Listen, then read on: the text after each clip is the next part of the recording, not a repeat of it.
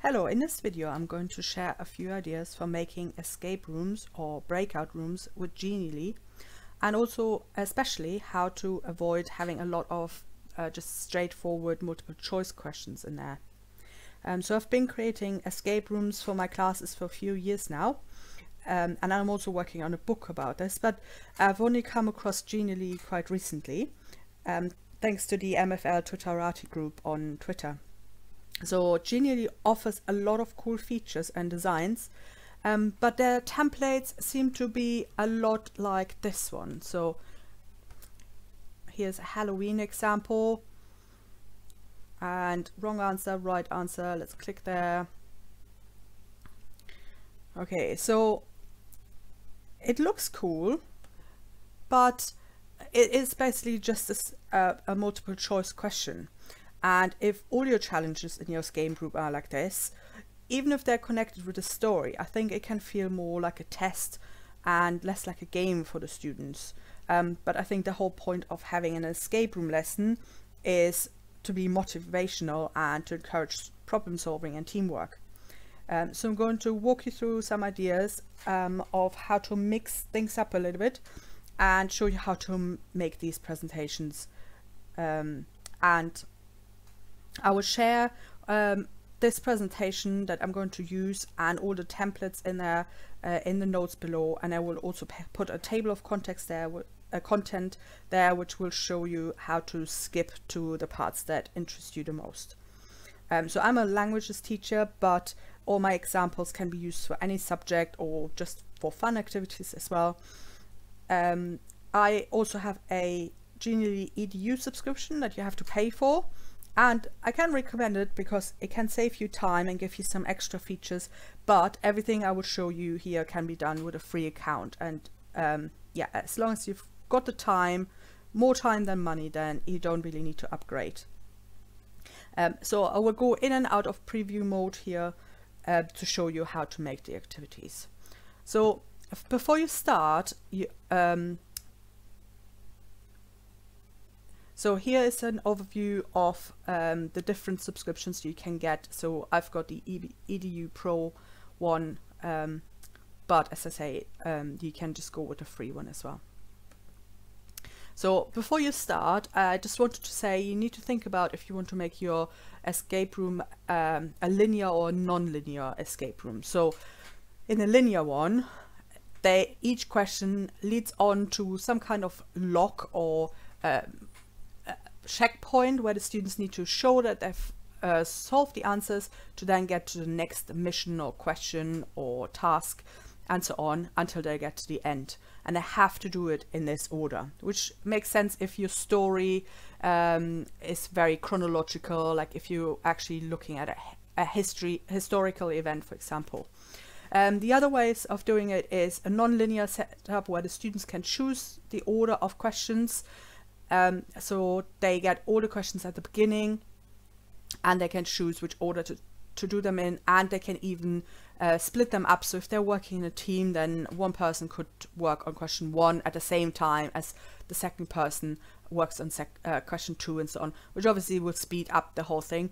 But I don't like so much because then they're not really team working necessarily. And also it means they're not all working on all the different tasks you've made. Okay, so here's a linear example. So this is just a template from Genially. Again, you've got right answer, wrong answer. So this is quite straightforward and so on. So you have to answer all the questions. And when you get to the end, you can then move on to the next challenge. So you haven't really got any choice. You have to complete this to get to the next bit. For a non-linear example, again, here this is using a Genially template, so you get a map with different missions and you can choose to do the missions in any order. And once you've done them all, each mission will give you a code number which you then have to add up, and at the end you can go into the briefcase and you need to type in the correct numbers that you found out, and it will only open up and get you to the end if you've added up all the answers correctly. So decide at the beginning which of these two you want to go with. Then first thing I want to talk about are some design principles, and I've learned them all really by just looking at the Genially templates and to see how they've done it. So here's a nice example. Okay, so a few things here. You might have noticed that the things all appeared in a different order, or in a certain order. So you had the title first, the text, then the two pictures, and then you had the arrow flying in. And hopefully you noticed that it really drew your eye to that picture or word coming in. So it's really worth thinking about not having everything appear at the same time, but with about 1 second delay in between, or 1.5 second delay, depending how much time they need to read it, for example, to really guide the eye to what you want them to notice. So you first want them to completely concentrate on the title, then the pictures, and then if there's something that you think they might overlook, for example a help button, you could have that fly in last and point it out a bit more, with more interesting kind of animation, so they really notice that it's there. I've also copied the design that the Genially templates seem to use a lot, which is to have the title. I'll go and show you how it works. So the title flying in from the top. So if you add your title and then click the little comment button there, the animation button, then entrance, so fade in. In this case it's just fading in, but you could have it flying in from the top, so fading in. That always looks quite nice, especially if you then have the rest of the text fading in from the bottom, so they kind of meet in the middle. And this line under the title, use the entrance, the zoom entrance, and it will make it kind of as if it's being drawn from the middle. So I just show this again. So it starts small and goes outwards. And then these items, for more stylish looking presentations, I would say go with fade in. And then at the bottom here, you can choose with how much delay. So I've done this 1.5 seconds after the other bits came flying in, and then the cup was another 1.5 seconds later, and so on. If you have something more kind of exciting, or you want it to look more, I don't know, child friendly, you could go with the more exciting version, which is this. So different animations here. So in this case, I've used the bounce in, and for the buttons I kind of have the swirl and bounce back, so they kind of draw the attention quite a lot to those buttons. And then the start button came in a bit later and it was just flying in. The background is one of the animated backgrounds that you can get in the Genially by going to backgrounds and then show more, and then at the top you have got a different category. So if you go on animated, it will show you all the ones that are a bit more kind of fun. Good, then back to the pages. A good trick is as well, whenever students get the answer wrong, to have a slide like this. I'll show what it looks like. So it delays them a bit. So in this case, they have to wait 3 seconds before they can try again. That avoids them just randomly clicking and just getting through the puzzles or through the quiz by just guessing. Because this way, if they have to wait 3 seconds every time they get it wrong, it will really put them off, because that's quite boring waiting around. So hopefully they spend more time actually thinking about the answers and getting it right. So how I did this was just at the beginning I've got those 3 numbers, which in this case disappear. So you use the exit animation, and after 3 seconds the first one falls down, then the second one, and so on. And only after how long, let's see, after 6 seconds the try again button will fly in, and they can only then click on it to get back to the beginning of the quiz where they went wrong. Good. Then now let's get to some one more design feature, namely if you use one of the backgrounds that have a lot of things on there and you have a title on it, you can see it's very hard to read, and in white and in black you can't really see it because the background has so many different colors. So a good trick to avoid that is you go to resources, add just a square in gray or black, doesn't matter too much. You put it in the background, so up here, background. Now that doesn't look so nice, but if I click on it and change the transparency and just make it a little bit more transparent, I can play around so that I can just see the text really well, but you don't really notice that gray square in the back anymore, and it just looks like a nice title now, which is easy to read both in black and white. So that's one trick when you've got lots of background noise going on, so to speak. So I said I wanted to avoid multiple choice questions, but they are really the easiest way of checking if the students got the answers right. So here are a few ideas how to still use them, but maybe with a little twist to make them a bit more interesting. So my first one is a speed task. So they click start, then the answers start falling down and they're out of the screen, so they can't see them anymore. So they have to be quite quick at reading them and remembering, and then decide which of the answers is the right one. And if they've missed it, they can click there, missed it, then they go back to the previous slide.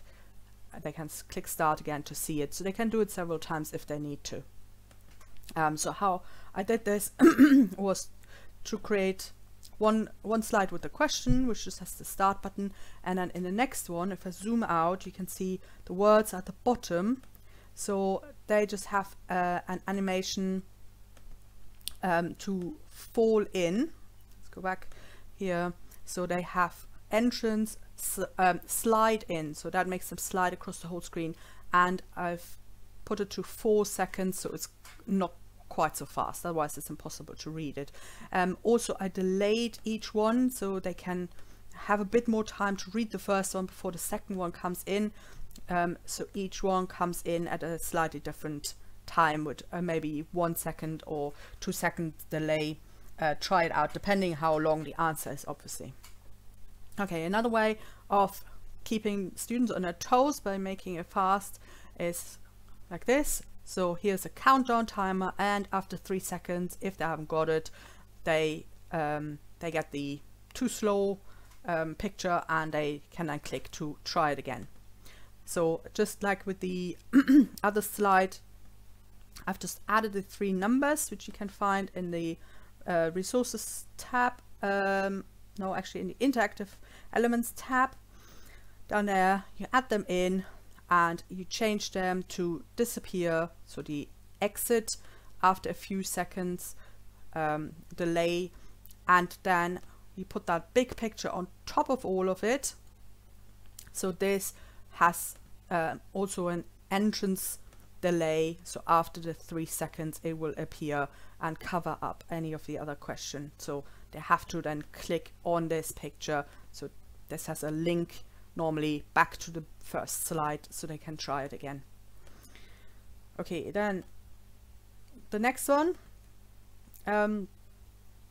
here the questions. So in this case they flash, so the students will need to again read them quite quickly, remember where they are, and then decide and click on it. So how I did this was, if I change the background, you can see it a bit better. So let's have a purple background here. So really what it is, I've put boxes on that are the same color as the background. The second box is not really necessary here.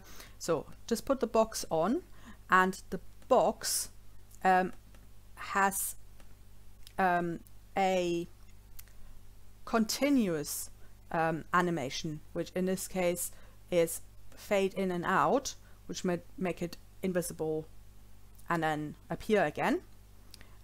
So if you have this in front of the word, here we go, we should be able to see the word and appear and disappear.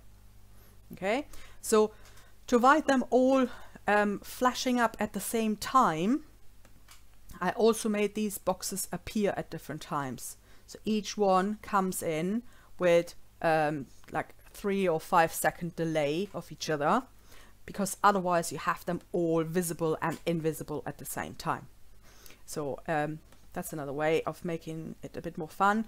Or you can make use of this special background, which you can find in the animated backgrounds. And in this case, I've given the answers, which are just called title 2 here, different colors, which more or less match the background. It's quite hard to get exactly the right color, and unfortunately there's no eyedropper in Genially that you can copy the color exactly. So I had to play around with it a bit, but I think it's pretty invisible.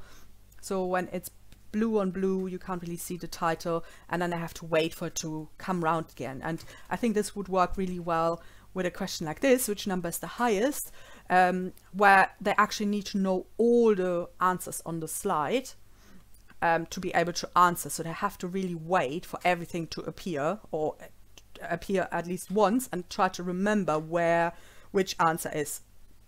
Yeah. Another one, let's go to the next one. So again, here this is an animated background, so this is a little idea to mix it up again, is to just have black on black on this radar slide, so it's a bit harder to read. In this case, it's just one word there, title 2, just to make it a bit more exciting. Okay, so now we come to slides where you have to move things around. So for any of them to work, it is important that you go into the settings and let me do it now. So settings, and say drag elements. That means that you can then move things around the screen. Once you do that though, everything will be movable. So they could even move the title around here, which I don't necessarily want. So I could just grab this and move it around, which isn't good. So if you use the draggable one, you need to lock everything else. So you go up there to the little lock symbol, so they can't move this. Okay, so here's an example of a draggable one. So in this case, they have to get some ropes to get from one building into another, so from this side to this side, and they can just move the ropes and have to match up the words in this case. So a cousin, cousine, they move this, then here the Eltern are parents, so they have to work out which of the ropes is the best one to connect the two sides. And once they've done that all, then that's not quite right, then some of the numbers will be crossed out. So for example, now the number 4 and number 1 are crossed out, so the task is which numbers can you still see at the end. So in this case, if they do it correctly, they would still see number 1, number 3 and number 2. So that could be then part of a code that they have to put into some kind of lock later on. Another nice idea, I think, is this one. So the story is that they found some documents in a cafe, and they also found some clues to go with them. So I've got different pieces of paper here, and it says, remember, if good is one, what is friendly? So they need to, in this case, use their knowledge of German and say, ooh, good in German is gut, which is there.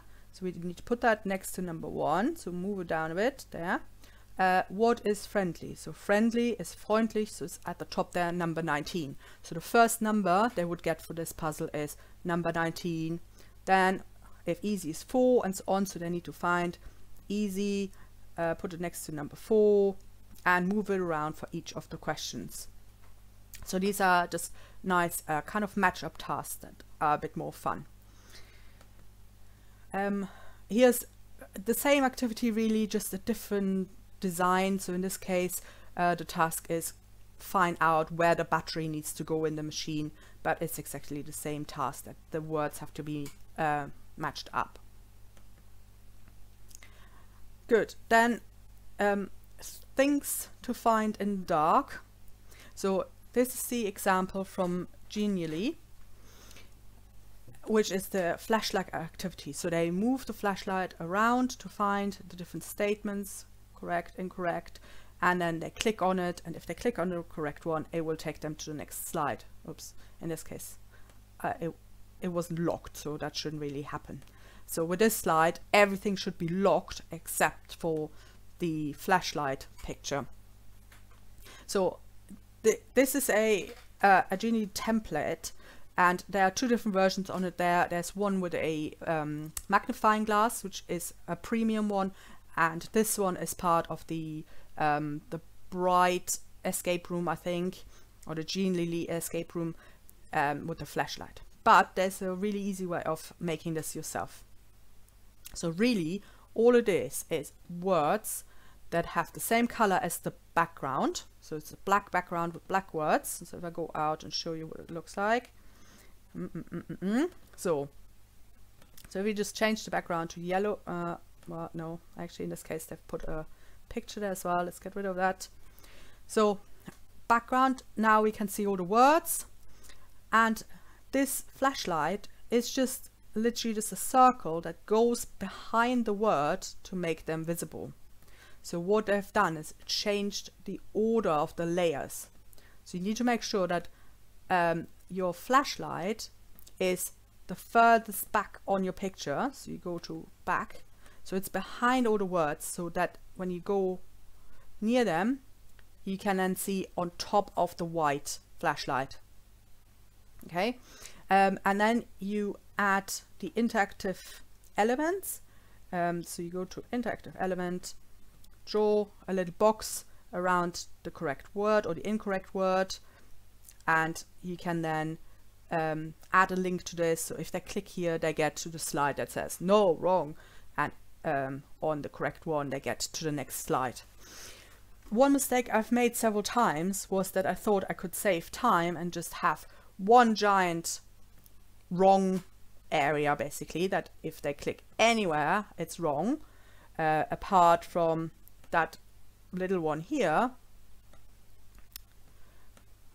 which normally works. So as long as the correct one is the top one, so you need to make sure here in the order it's the top one, then it will react to that top area. But in this case it doesn't really work, because if they move their flashlight around and they let go of it, they can't pick it back up again, because it will just pick up that invisible area. So unfortunately it doesn't work. So you really need to make lots of small areas, but time-saving tip is to do one, link it up to the wrong slide, and then just copy and paste it.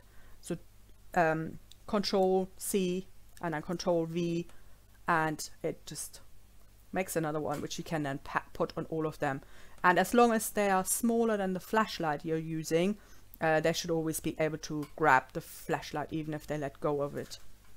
And then once they found a word, they click on it, they then get to the different slides. Okay, there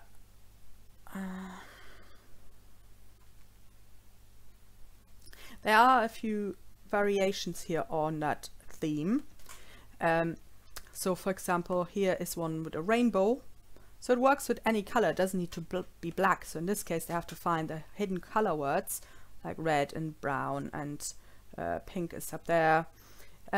So the only thing that's important is that the front, the word has the same color as the background, and the cloud in this case is in a layer between the rainbow pictures or the rainbow stripes and the word. So the words need to be the top layer and the cloud the next one, and then the rainbow, so it works. One quick way of making sure that the picture is the same color as the word, or in this case the stripe is the same color as the word, is if you, so I've chosen this red color up here, and you can't really save colors. So if you want to make sure that your word is exactly the same color, what you do is just copy and paste the color code there. So in this case FF0004, copy, and then you go into the word, go into that color, and again paste it in there to really make sure it's the correct color. So if I wanted to make it, I've made it black. Maybe I didn't enter it properly. There you go, enter, and now it should be exactly the same shade of red as the background. Okay, so and then if the students get this wrong, they get into the rain, which is a nice little animated background I have. Here's another variation of it. I mean, you might have come across this as children, that you have like a red piece of foil that you put on top of a picture like this, so you can see what is hidden behind the red numbers in this case. But again, I've kind of cheated, and really what you're doing is just putting the magnifying glass behind the word so it's really easily visible. Or if you've got a whole text like this, you could also do it like this and have a strip of color that goes behind the text. So they have to go around and find the words or the text here, and maybe work out what the text is describing to get the next clue word. Okay, there is a cool feature, another cool animation you can choose is the hover, and this is what it looks like. So if I hover over it, words appear. So in this case, for the text, the task could be find which of the words is wrong. So domestic is correct, this one is correct, but zoo cats doesn't really make so much sense, so that's the wrong one. If they click that, they get to the next slide. Or here's a nice little one with a flower, so if they go over it, the picture appears. Or if you've got individual words, if you go over the body, so lungs is obviously wrong, so that would be the word to click. Let's check. So heart is correct, brain is correct, and they have to just look for the words here. So the way I've done that is for the flower and the text, really a bit like in the flashing activity, it's just a white box, in this case with a question mark on it as well, that I've put on top of the word that is meant to hide. And then in the animation, I've put hover mouse, which means only if you put the mouse on it or your finger if you're on an iPad, then it will hide it. The same here with the flower. So really what it is two circles, one at the back, then the text, then one at the front. So that's the top layer, which gets hidden away once you go over it. And with the words, it's kind of the other way around. So I've added all the words, and then the animation here is hover. In that case is fade in, so they appear, while in the other text is stuff that disappears to cover up things. Okay, and you can also use this disappear animation with this. So in this case, they have to guess what the picture is. So again, it could be a whole text hidden behind there, and they have to figure out what it describes, or it could be the picture of, I don't know, a historical monument, for example, and they have to work out where they could find it, and so on. And here's another one. So a microscope. They can't really move, they don't really need to move the microscope, they just need to do it with your finger, and if they go over the word, it gets a bit bigger. So they kind of zoom in on the word to be able to read it. So that again is a hover over animation here, which is just called zoom, and it makes it a bit bigger. It is a bit difficult to tell what it will look like on different devices. So if they're on a phone, it might still be too small, or if they're on an iPad, it might still be too small. So that's a bit difficult with this. So I would maybe only use it if you know which device the students will be on, so it's kind of fair for them that they really can all read the answers when they zoom in. Okay, and then here very classic spy puzzle. So they've got a number substitution code. So here are the numbers. They also get the key to it, so they can work out that 64, look in here, is O. So they know the first letter is O, and you could just say work out the whole phrase and then click on the phrase in the text. But I've made it a bit more complicated, so they have to click for each letter. So The first one is an O, so they need to find the first O in the text, which I think is in police. So when they click on there, it should then go darker and be underlined, so they know they found the right word, or the right letter in this case. It took a long time to make, because for each letter you have to make a new page, put in a little invisible area there over the letter that they need to click, and that invisible area will then take them to the next slide where that letter is kind of highlighted, and the next letter they have to find has the invisible area on it. So that takes quite a long time, but if it's a shorter code, then I think it's quite a nice way of doing it, because they really know straight away if they found the right letter or not. Okay, then I want to show how to combine these escape rooms with another website called learningapps.org, which is a really great and free website which is run by a charity, and it's really amazing for teachers, I think, and you can embed those activities. So I'll show you 3 examples for that. So here is one from the French one. So this is a little jigsaw puzzle where they have to match up the sentences with the right category. So the first one is something about a book, so they need to click book and the first puzzle piece. Next one again is about a book. Then we've got something about his family, so I click on family and so on, and in the end they will see a word, a picture appear.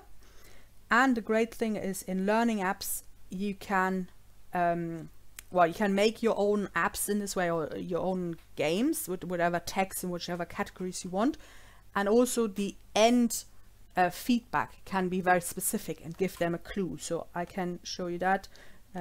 This one, then professions is this one, and I think this one. So in this case it's telling them what the person looks like in French, who they're looking for.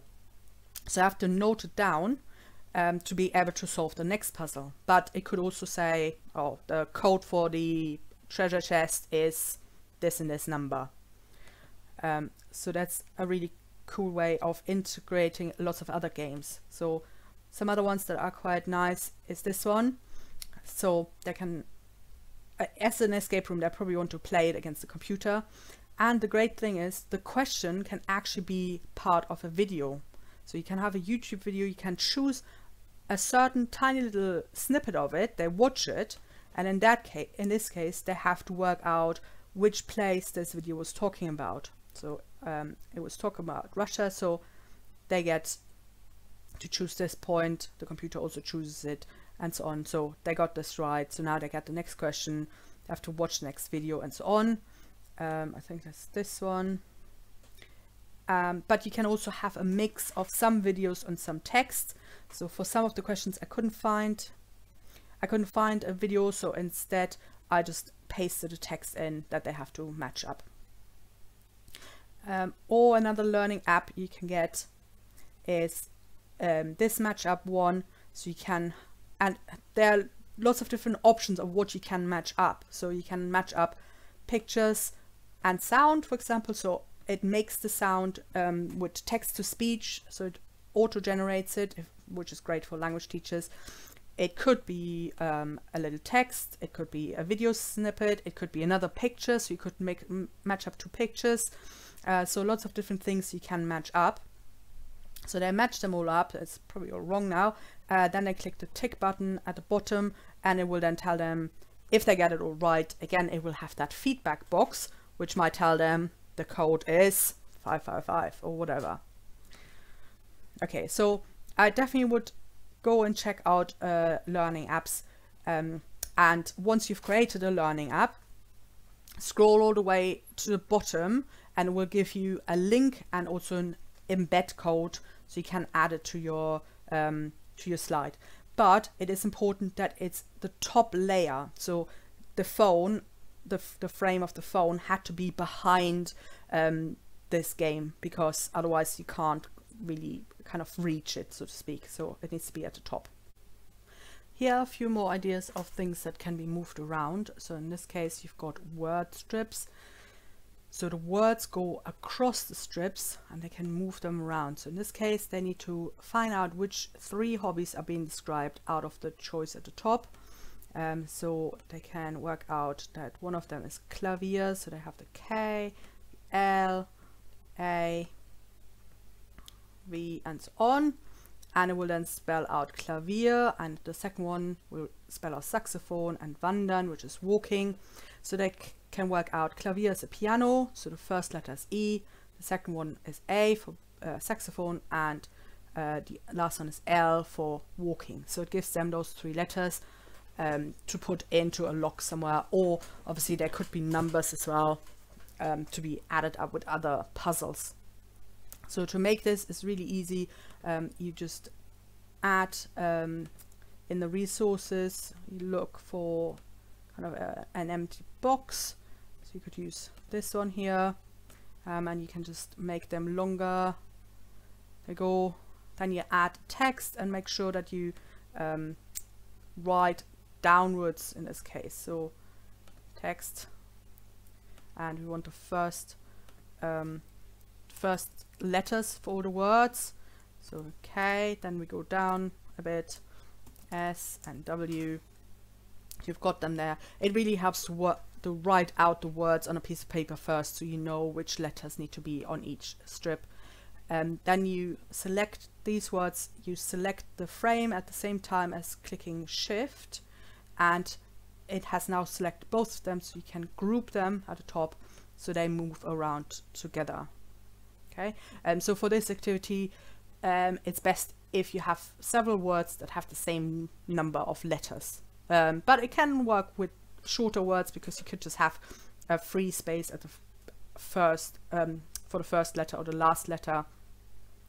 And I normally have about 7 words on there, not just 3. That was just for the example. So yeah, and then you can really test their subject knowledge by having, it could be equations on there, or it could be pictures of famous people, and they need to figure out which names are hidden in there. So different ways of using this.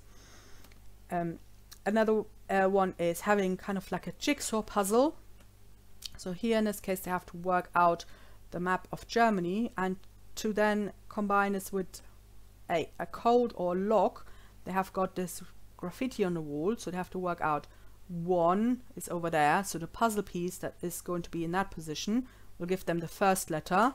The puzzle piece in this position will give them the second letter, and the third one in this position. And then they have to choose out of all these graffitis at the bottom which one the right one is, and only if they click on the right combination they can get to the next slide.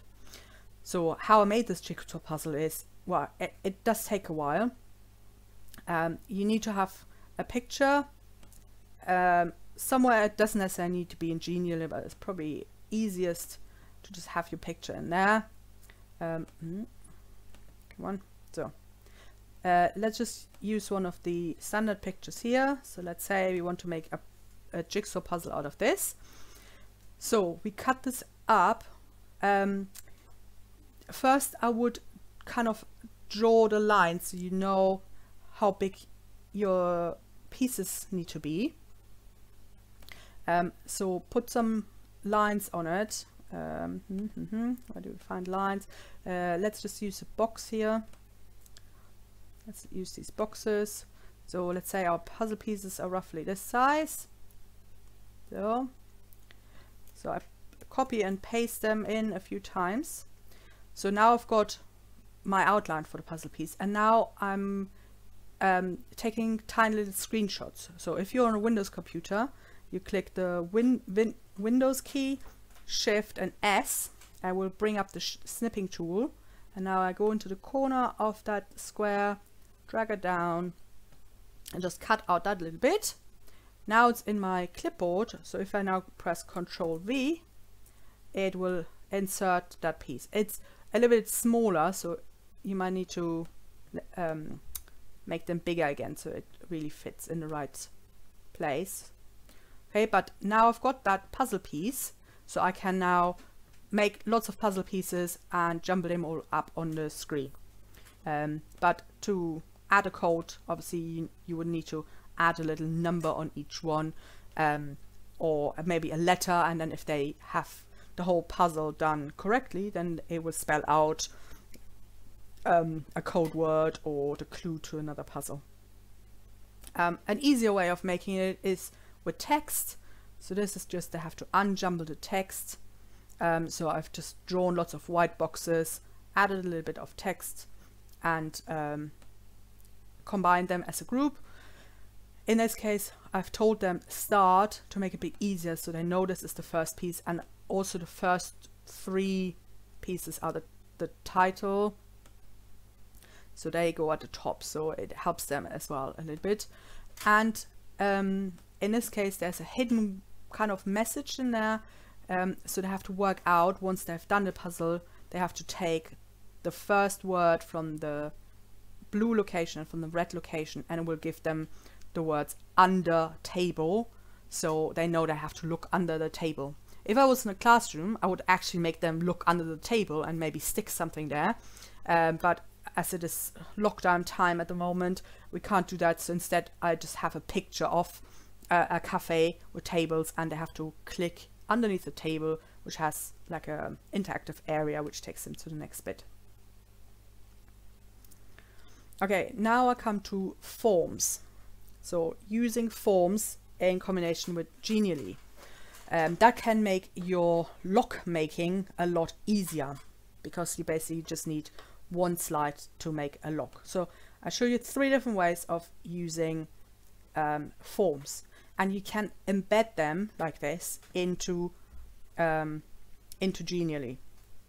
And I'll show you in a minute how to do it. So in this case, what I want is that they have to put in the correct code number, which here is just 100. And then if they click next, now they get a link to a different Genially presentation, which will have the next stage of their escape room. Or it could just have the last slide saying, well done, you won, go and claim your prize, or whatever. Or again, it could just give them a code word, and if they tell the teacher the code word or send in a screenshot of the code word, then they are the winner. So this is a really good way of having this last kind of step. It doesn't look quite as nice as having the code in the briefcase, but it's much easier to do. And if you don't know how to set up a Google form so that it acts as a lock, then look at that YouTube video I've made. I've got the link in here as well in this presentation. You can't do it with a Microsoft form at the moment, because it doesn't allow you to specify a certain word or number before you get to the next part. So it only works with Google Forms, but the students don't need to have Google accounts to use it. So as long as you've got one, you don't need to work in a Google school to use this. Another way of using forms is just as a checkpoint, and for this you could use a Microsoft form as well. So just after maybe half of your escape room, have something like this, checkpoints. You've reached a checkpoint, fill in your name and move on to the next slide. So they just literally just type their name, submit, and you as the creator of this form, when you then go into your Microsoft Forms website or your Google Form website, you can see all the answers, and you can see that which students got to this checkpoint. And then you could have another one at the very end. So instead of sending you a screenshot of the winning slide, they can just put in their name, and you can really easily see who made it and also at what time. So that's quite a good way of deciding who the winner is. Another way I've used Google Forms as well is just for them to check their answers, because if they have to do lots of different missions and then add all the numbers up and it doesn't work, that can be very frustrating, because they don't know, is their math wrong, that they haven't added it up properly, or is did they get one of the questions wrong, but which one? So in this case, I've put a little eye symbol in there, and I've embedded the form into that pop-up window. So for all the different challenges they had, there is a bit here. So in this case, it was about timetables. So they had to solve one mission for biology, one mission for math, and so on. So if they got the code right, like let's say they got it wrong, so it will just say 3 digits and it's still wrong. So they know they need to go back to that puzzle and work out that actually it was 132, I thought, or maybe it's 23. I don't know the answer now. Okay, here it was 80.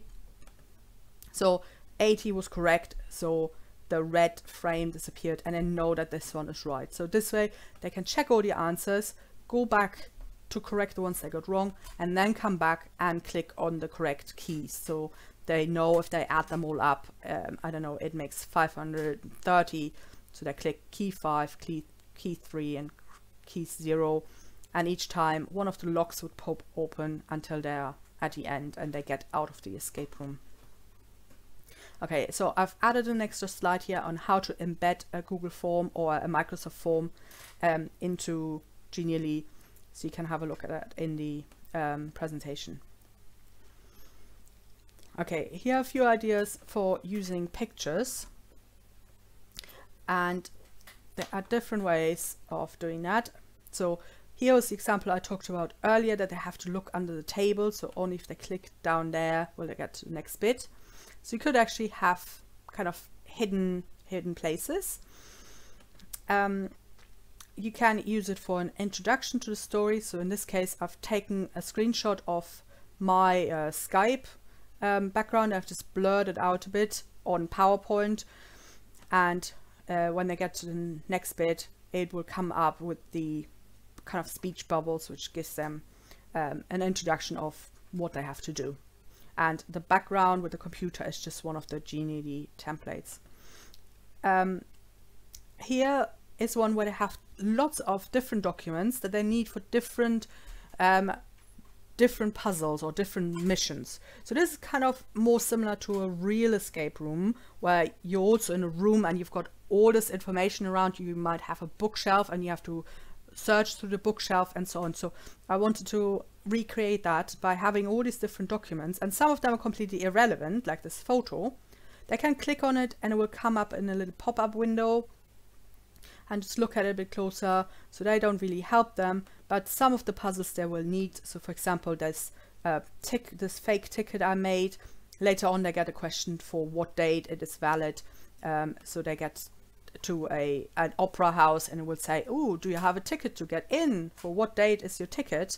So they then need to go back to this box and rifle through it to find it.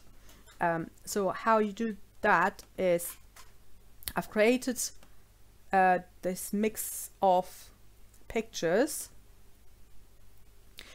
in PowerPoint, but you could create it straight in Genially as well. Just add all your pictures. You add these invisible interactive areas, and then when you click, wait, let me add one and you see how it works. So you go to interactive elements, add invisible area. So let's say we want this to pop up over here. You click on a little hand, and in this case it's a tooltip. So that means that a little extra window will pop up, and then you can either just have more clues in there, or you can just copy and paste that same picture in here again that you've already pasted into here. Just it will come up a little bit bigger, so it's easier for them to see. Or you could get the link to window. The difference is basically that windows are a bit bigger, and tooltips are meant to be for smaller kind of text. But I normally just use the tooltips.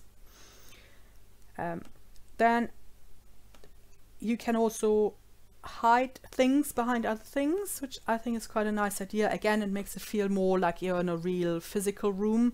So in this case, I've just added a background, a wooden background, and added some cut out pictures from Genially, and you can move all of them around. And if you move them, oh, here I found a question, so you can then click on that question mark and it will take you to your next mission or puzzle or whatever.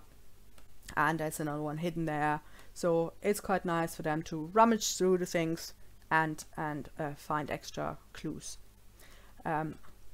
Also, obviously, you can use your pictures to drive the story forwards, because escape rooms, I think the story is really important. So in this case, it's all about, I don't know, being lost in the woods maybe, And at the moment, having Bitmoji seems to be super popular because of lockdown, I guess, that people still want their students to remember what they look like. So you can get the Bitmoji add-on for your browser and make a little avatar of yourself that you can then put into your scene to make it look a bit like a comic book, I guess, and to add a personal touch to it. Or obviously it doesn't need to look like you, it could but just be your hero of your story. So there are lots of ways of changing the clothes and the hair and so on. Okay, so in this case, they need to walk down the path. So when they click there, they come to the magical tree that speaks to them. Hello, can you solve a riddle? So it gives it a nice kind of atmosphere, and they really feel like they're in a wood just by having these big background pictures that are connected to each other. And the words are flying in from the direction of the person, which kind of makes it look a bit more like it's kind of like a speech bubble coming from there. And here I've got a fake voicemail message. It's not so easy to read, but there are lots of websites that can fake things for you. It's quite scary, actually. So there are, if you just type into Google and find fake voicemail message, fake text message, fake plane tickets, fake receipts, there are lots of websites where you can then type in your own items. For example, let's say you want a fake receipt, like I used in the box of documents here. So I could really personalize this to my story, and I've changed the items to be in French. You can even change the date and the time of when you went shopping.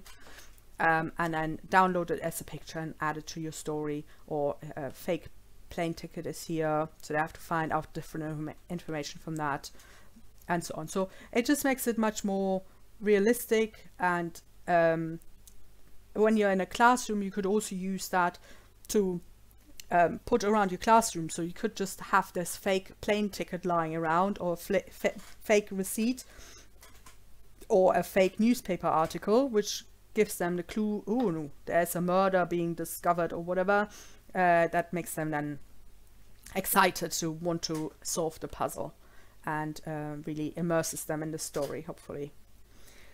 Then the last part is about Google Tour Creator, which I think is a really great tool. So for that you need to go into Google VR Tour Creator. There's a link in this presentation as well.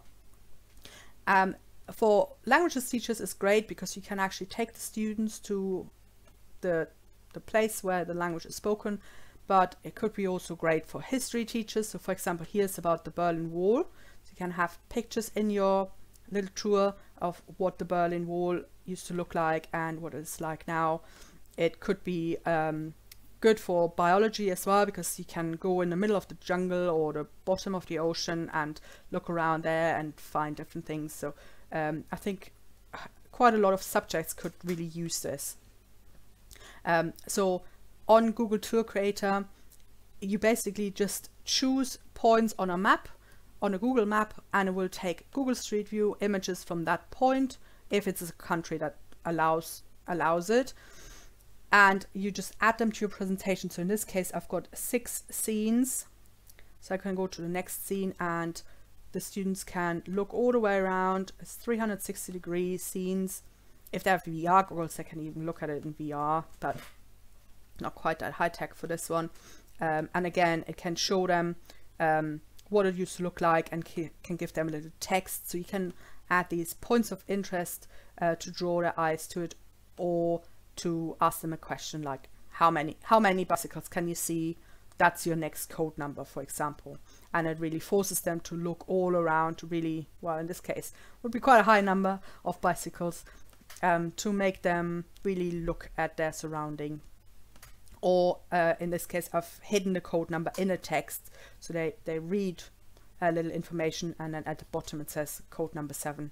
So in this case, they could just skip the text and not even bother reading it, but I've made this for students who are hopefully interested in the topic, so they would still read it. But you could hide it somewhere, And often I've combined this with a Google form as well. So on the Google form, it will then ask them how many bicycles were in scene 1, what color, I don't know, what color was the shirt in scene 3, or what did it say on the bus in scene 4, or whatever. And they really have to note down the answers, then go to their Google form, and only if they fill all the answers incorrectly, it will give them then the code number or the link to the next scene and so on. So something that I think is missing in Genially, which would make puzzles easier to make, is if you could create links to individual slides.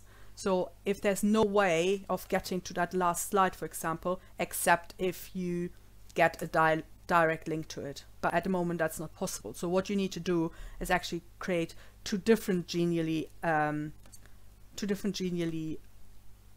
presentations, and have the link to the second one embedded in the first one. So that's one way of getting them from one place to another. Okay, I will put this presentation in the notes, but if you've got any questions, you can also ask me on Twitter at JUSCHMO, and I'm happy to help.